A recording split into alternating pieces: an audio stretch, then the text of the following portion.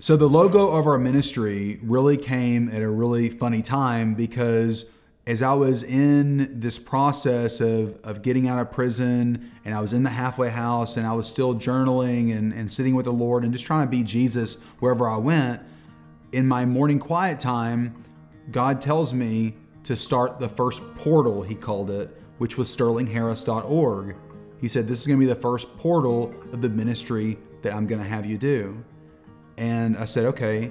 So I just wrote that down. And a couple of months later, when I was able to, he was like, okay, now I'm going to show you, go to Google, I'm going to show you who is going to create your website. But at this time, I don't have a name for the ministry, and I don't have a logo for that. I have zero. All I know is that I want to start a website called sterlingharris.org, and that God's going to speak through that, and we're going to create content that are going to help people have a love relationship with Jesus. And all the things that I've been learning myself personally and that I've been preaching over the number of years, we're going to put on this website.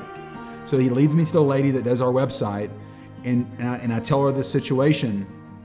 And so it was like the night or two before she was going to begin to create it. And I had some content from sermons and things I had done. But she was like, okay, well, what is the name of the ministry? And I said, well, I don't know. She said, well, what is your logo? What are your colors? Well, I don't know that either. And so I get off the phone, and I'm just sitting there with the Lord, and I'm just saying, okay, God, what is the name of this ministry?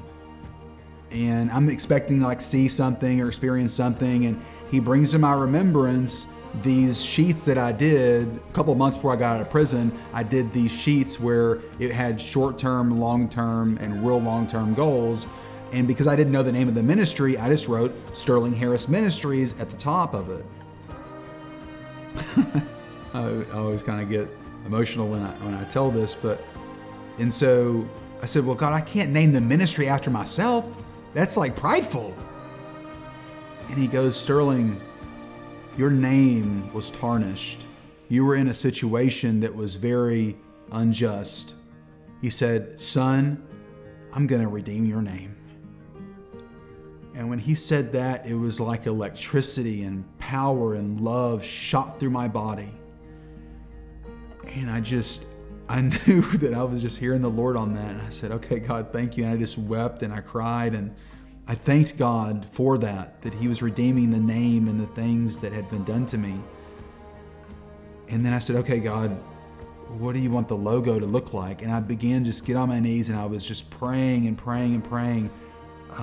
And waiting on the Lord. And so many times in my life, I never waited on God to speak to me. So I would pray, and then I would wait, pray and wait. And then this vision began to happen in my mind. My mind's eye, God showed me a picture of what is now, it first started as a heart-shaped globe. And then I saw this tree in the middle with these roots and this stream of water. And I drew it in my little archaic stick figure type figurines.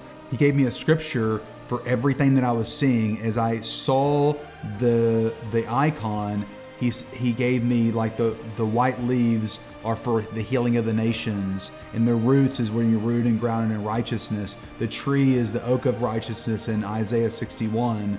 The river stands for the washing of the water of the word, for the power of the Holy Spirit, and for the water of repentance, for the baptism of Jesus. And then the globe stands for, the heart-shaped globe stands for having the world coming to know Jesus intimately and having a love relationship with God worldwide. And so all these things he began to show me, and he would just, as he showed them to me, I just thought of pieces of scriptures. I didn't know some of them I wasn't even sure that they were where they were in the Bible or if they were even in the Bible, but they sounded like scriptures in my mind. And so that's actually how we came to have the logo, to have the website, and to have the actual name of the ministry.